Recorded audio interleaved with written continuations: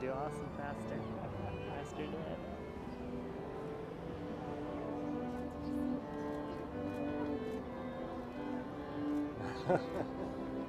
Aww.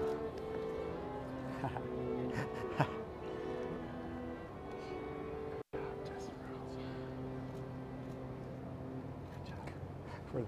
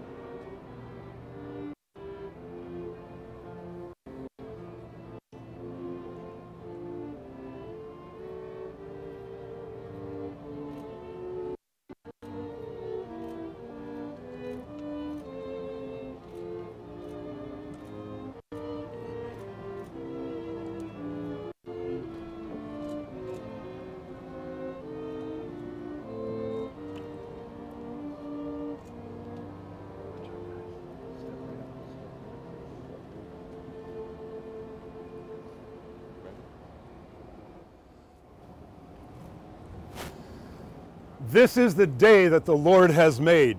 We will rejoice and be glad in it. I welcome you here to Church on Paddlefish here at Disney Springs, because we are here to do two things: bring glory to God and bring joy to this couple, Molly and Bo.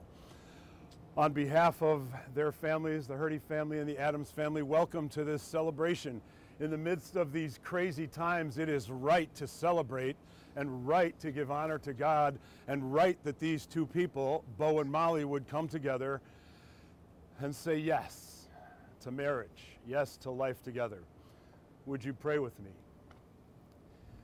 Lord God Almighty, thank you for this day, which is lovely and hot and beautiful and wonderful. We thank you for these families, these friends who've gathered from California and the Midwest and all points in the United States to come here to celebrate with Molly and Bo, because you have brought them together to be united as one flesh, one couple, in your name, to the glory of your Son, Jesus Christ, the power of the Spirit.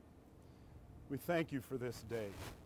We thank you for all the ups and downs and twists and turns that brought Bo and Molly to this place.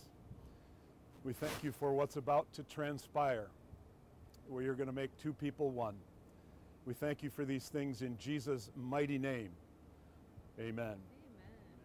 I invite you to be seated.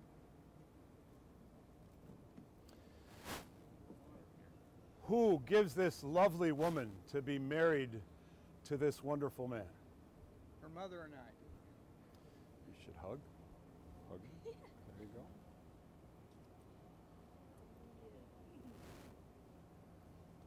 Yeah. Now hand her off the boat.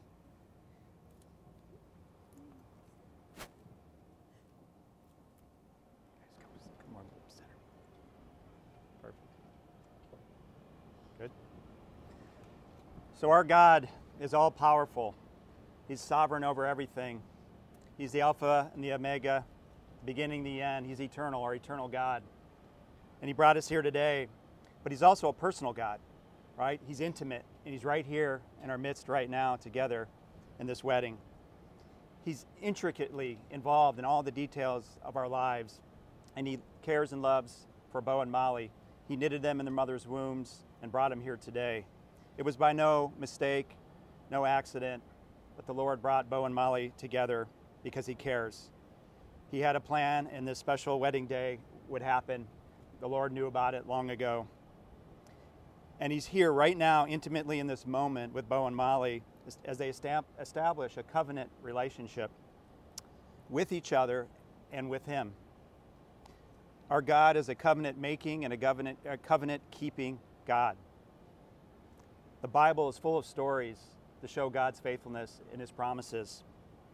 So Bo and Molly here, to confirm your intent to be married and form a new covenant relationship before God, Please affirm by responding to these questions with "we do," if you agree. So, have you come here freely and without reservation to give yourselves to each other in marriage? We do. Will you love and honor each other as man and wife for the rest of your lives? We do. And will you put Christ first in the center of your marriage, building your lives upon the rock who is Christ? We do. Okay. So what I'd like to do is let's look into God's Word and read some scriptures about our God and about what He says about marriage. So I'd like to call up the father of the bride, Scott Adams, reading from 1 John chapter 4. I'll come up by you. How's that? So they can see it. Okay. So this passage is awesome because it's super simple. Super simple. It's, if you don't get it, you'll get it through this. Dear friends, it says 1 John 4, 7 through 21. Dear friends, let us love one another, for love comes from God. Everyone who loves has been born of God and knows God. Whoever does not love does not know God, because God is love. This is how God showed His love among us. He sent us His only Son into the world that we might live through Him. This is love. Not that we loved God, but that He loved us and sent His Son as an atoning sacrifice for our sins. Dear friends, since God so loved us, we also ought to love one another. No one has ever seen God, but if we love one another, God lives in us, and His love is made complete in us. This is how we know that we live in Him. He is in us. He has given us His Spirit. And we have seen and testify that the Father has sent His Son to be Savior of the world.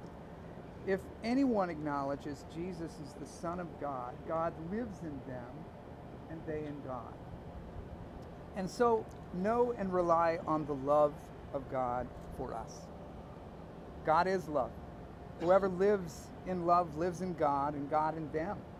This is how love is made complete among us, so that we will have confidence on the day of judgment. In this world we are like Jesus. There is no fear in love, but perfect love drives out fear, because fear has to do with punishment. The one who fears is not made perfect in love. We love because He first loved us. Whoever claims to love God yet hates a brother or a sister is a liar. For whoever does not love their brother and sister whom they have seen cannot love God whom they have not seen. And He has given us this command: anyone who loves God must also love their brother or sister. Word. Amen. Thank you. Okay, and to hear a second scripture, we call up the bride's uncle, Glenn Wagner, again, to read from Ecclesiastes. In keeping with our theme of simplicity, hear these words of wisdom: that we are created for human togetherness, human connection, and human intimacy. From Ecclesiastes, two are better than one because they have a good return for their labor. If either of them falls down, one can help the other up. But pity anyone who falls and has no one to help them up. Also, if two lie down together, they will keep warm. But how can one keep warm alone? Though one may be overpowered, two can defend themselves. A cord of 3 strands is not quickly broken. Amen. Thank you, Glenn. Okay, I had, I'll keep this brief, but I had a chance to actually see Bo and Molly's new apartment. And inside was like an erector set of what used to be a queen bed frame and a TV stand. And it's in a tiny little box. And we've all been there. We've ever opened up a box and there's instructions a mile long and you figure out how many, and some of us just jump right into it to try to figure it out without reading the instructions. And I think marriages can be like that too. We just sort of can jump into it without really looking at the instruction book of life for marriage, which is in God's Word. And problems often come about when we don't read or obey what's in God's Word. So it's a little bit like not following the instructions of the TV stand. So as I think about and reflect on what's God's view on marriage? When did we first learn about marriage? It actually started in the very beginning of man in Genesis. And really, God designed marriage for three reasons that I pulled out of there.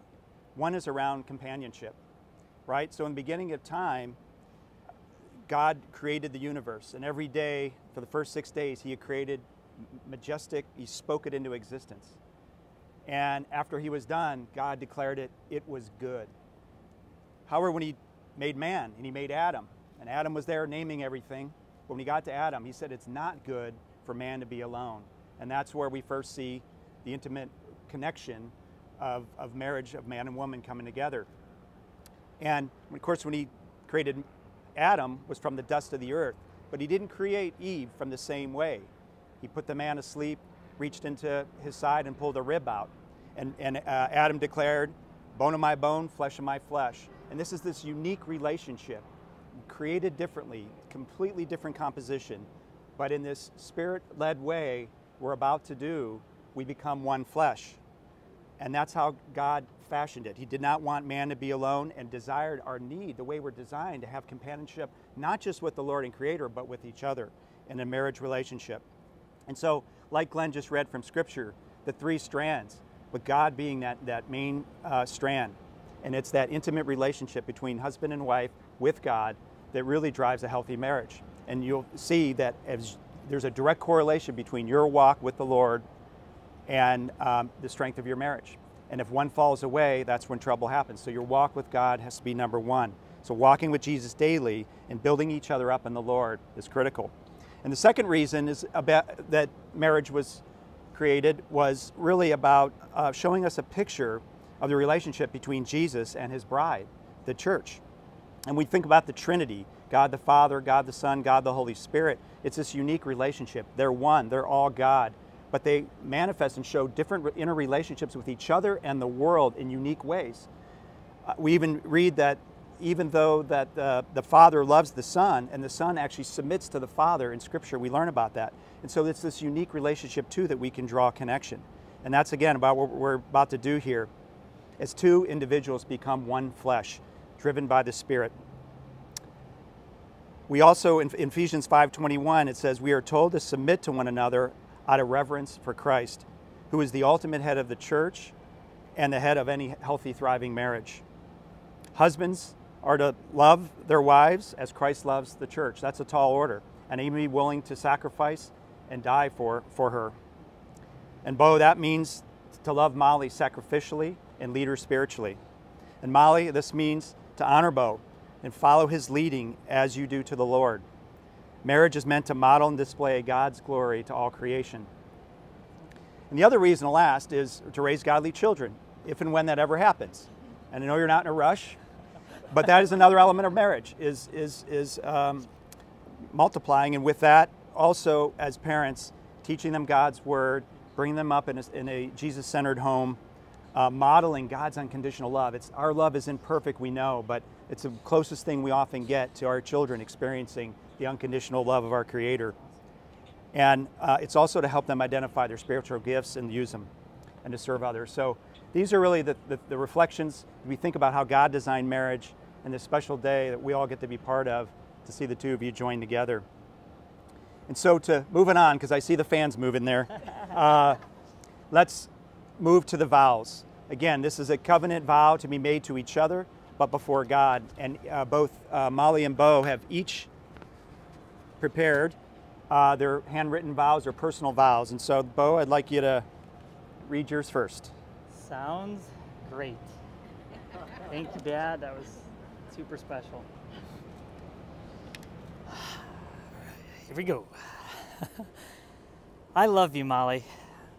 I love that you love Jesus more than anything. I love that you put the happiness of others before your own. I love you, Molly. You are sweet beyond belief, hilarious as can be, and the most caring person of all. As I stand here now, moments away from the happiest moment of my life, all I can do is thank God for the biggest miracle ever, meeting you. From the moment you texted me that you saw the light of Jesus in me, God has used you to love and to be there for me in the most important ways. Molly, I will always love Jesus and walk in relationship with him. I commit to helping you become all that God wants you to be. I will listen to your dreams and will always help you chase them. I will laugh with you and I will cry with you. I promise that Jesus, you and me, are going to bring light and love to many throughout our adventures together. I love you, Molly. Don't kiss yet. I know you wanted to lean in there. Well, time is coming. Time is coming. All right. And Molly, if you would, you need help with your flowers, or? I can hold it. Thanks, Sydney. All right. Bo, you are the love of my life, who has filled up pages of my prayer journals long before I ever knew you. You are who I saw when I looked up at the stars, knowing that you are out there somewhere. And here you are! So when I met you, it was like I already knew you because I walked with you in my dreams. But when I got to know you, I realized you were greater than what I could ever imagine. You have cultivated the light God has put inside me, and you cherish the most fragile parts of me. You propel me into the life of adventure that I have always longed for. You light up every room you enter, and you bring the presence of God into every conversation. You illuminate the world with hope and empower people with love. To partner with you is the greatest joy of my life. I love to change the world with you, as you have forever changed mine. Whatever we may face, we face it with God, and we face it together. And I will be here with you all the days of your life. I love you now. I love you forever. All right, man. Awesome. All right. And our God loves symbols. And we use rings to kind of seal the vows that you just heard Bo expressed to Molly, and Molly expressed to Bo. And the ring is an outward symbol of an inward commitment. In our covenant-making God that we've talked about, he uses symbols to remind us of his promise and his faithfulness, like Noah with the rainbow, right? And so this ring, right, is perfectly round, no beginning, no end, kind of signals eternal love for one another with no beginning, with no end. And it's made of precious metal that kind of talk to the purity and the specialness and the value of this marriage covenant you're making. And so, Bo, I'll hand you this ring. And, hold on. Bo, so Molly's going to put that ring on because she trusts you, because you're a man of noble character, and she's given you her whole heart, as you just heard. So, Bo, I'd like you to place the ring on Molly's finger. Wrong ring. Thank you.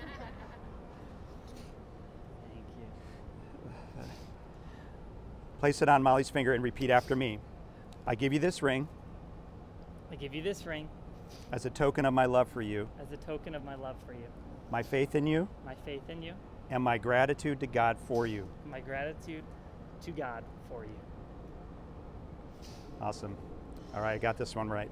Molly, ring for Bo.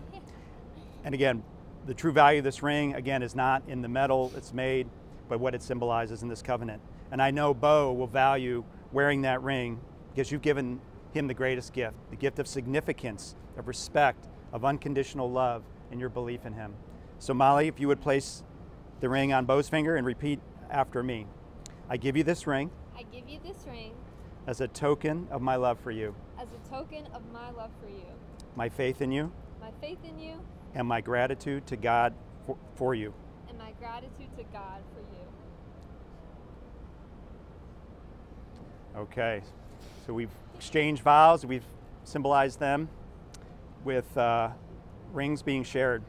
And so one other element we're going to try in these conditions, we'll see if it works, is this idea that we've talked about already in Scripture about how two become one, not just one, but one flesh. And so we're going to do a unity candle here. I'm going to set the stage for it, that Bo and Molly came in here as individuals, each having their own gifts from God, their own uniquenesses. And today, by them saying yes, there are these two distinct lights coming together as you join in marriage. And you're going to be merging these two lights that you brought in here as one. And so this is what the Lord meant when he said, on this account, a man shall leave his father and his mother and be joined to his wife, and the two shall be one flesh. From now on, your thoughts shall be for each other rather than your individual selves. Your plan shall be mutual. Your joys and sorrows shall be shared alike. And as you take a candle and together light the center one, you will extinguish your own candles, letting go the center candle, or lighting the center candle, forming the two coming together, and you'll extinguish your individual candles. This signifies coming one flesh with the Lord.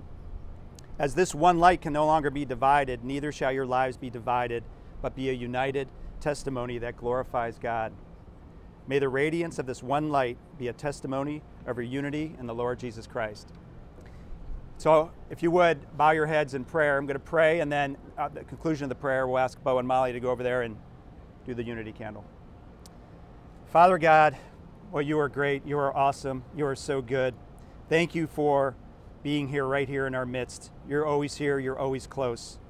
You just heard the vows that Bo and Molly just made before you, and we believe in faith that you've united them as one in one flesh. We are thankful for the gift of marriage, this blessing of companionship together. We just ask you to bless Bo and Molly in their marriage. You protect them, Lord. What you've said is what you've put together, let no man separate. And we pray that over these two here today. We pray that this marriage is a testimony that brings glory to you, Father, by the fruit, by their fruit. The others will know God because of your witness in this marriage, to see your goodness, your kindness, your humility, your grace, your love abounding, and contentment that we know, Father, only comes from you, not of this world. Lord, we just lift up this precious couple before you, and we lift it in your precious and mighty name, Jesus. Amen. Amen. You guys want to do the unity candle?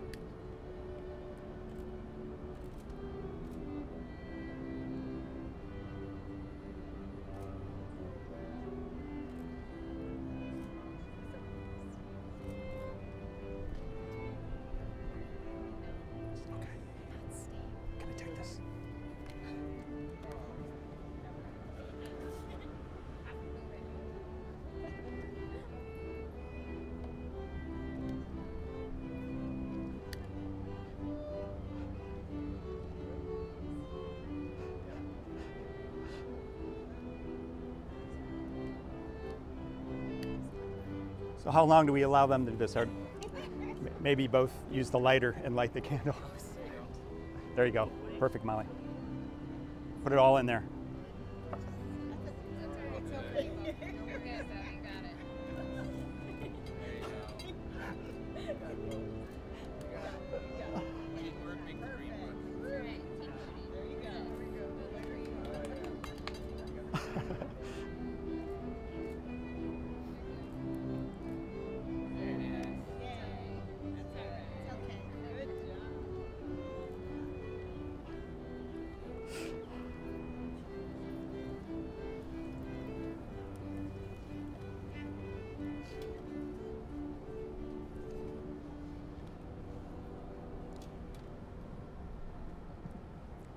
Okay, well, we're thankful that the Lord's promises of unity are not temperamental like they are with the wind. His promises are true, He's faithful, and we know that they're unified together. So at your seats, we'd like to all say a blessing over you. You all have that from number 6. We thought we'd read this in sort of corporate prayer together. Everybody got it? Okay, let's pray. The Lord bless you and keep you. The Lord make His face shine on you and be gracious to you. The Lord turn His face toward you and give you peace. Amen. Awesome prayer. Okay, so because Bo and Molly have desired each other in marriage and witnessed this before God and this whole gathering here, and people on live stream that weren't able to be here. They're affirming their acceptance of the responsibilities of such a union, and they've pledged their love and faith to each other, sealing their vows in the giving and receiving of rings. I do proclaim that they are husband and wife in the sight of God and man. Let all people here and everywhere recognize and respect this holy union now and forever. So as a minister of the gospel of Jesus Christ, by the power vested in me by the state of Florida, I now pronounce you husband and wife. Bo, you may kiss your bride.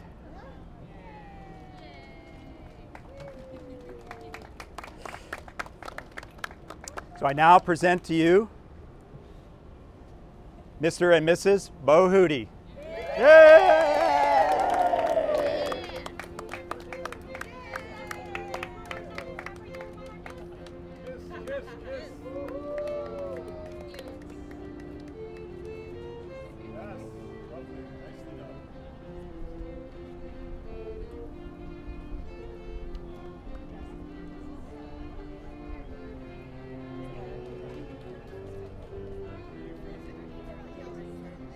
Thank you. Yeah.